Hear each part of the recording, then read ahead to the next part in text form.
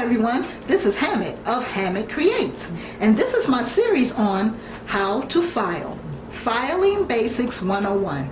Let's say you are at work and your desk is a mess and your coworkers are dogging you out, your boss is looking at you sideways. This is how you get started. Now, I know filing for most of us is like a daunting type task, and it's like you dread trying to do it. But this is how you do it. You set it up. Now, you're going to have to sacrifice at least an hour before work, an hour after work, or if your company allows it, you're going to have to sacrifice a weekend to come in and get it set up. But I'm going to give you a basic start on it. I'm not going to give you the whole thing, but how you can start your filing. First of all, let's say you have a desk full of work and your papers are just piling up.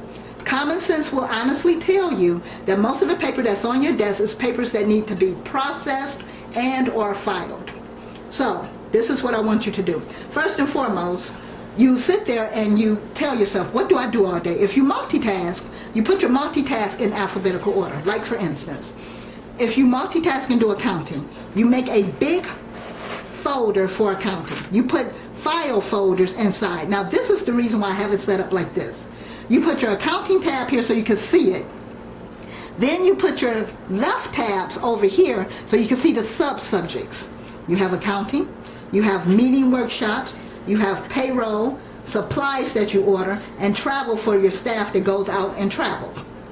Okay, now for accounting, what you would have to do is you have your general accounting, then you do accounts payables, accounts receivables, and then your vendors list.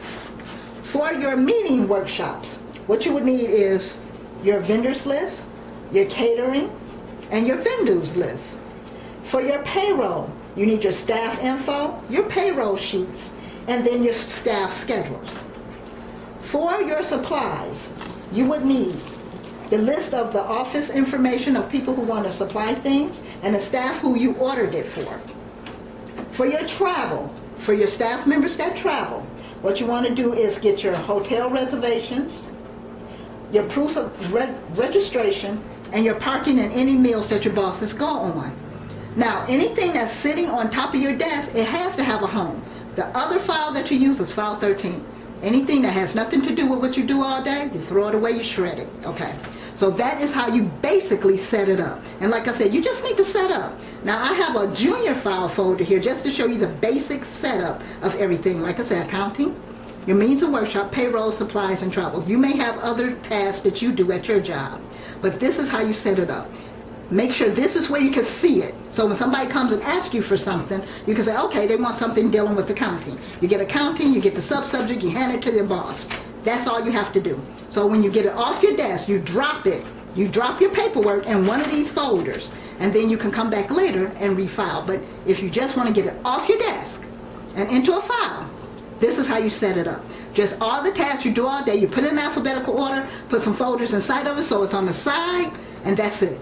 That is all you do for filing basics. That is it. And like I said, an hour before work, an hour after work, and or a weekend. And you can also bring this stuff home, set it up, and then when you get back to work, just drop everything into the actual file that you're going to use, okay? That's it. So I hope you enjoy this. If you want to, you can email me or subscribe to my channel. Thank you for watching.